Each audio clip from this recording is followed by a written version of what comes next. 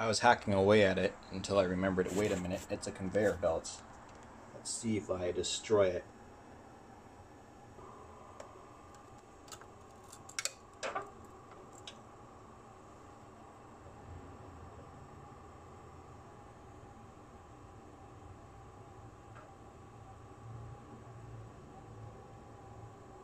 Well then.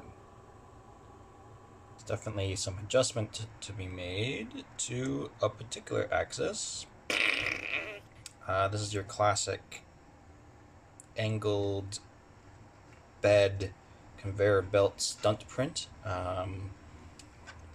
because it's completely empty in there, which is something that only happens when you print on an angle like that.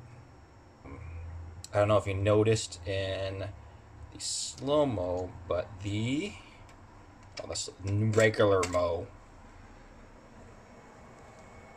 the very front of the heater cartridge up here, or not the cartridge, but the heater block here, was scraping up against previous layers, so I might have to like turn it off to the side or something. I've got room for that, so I'm not too concerned about it.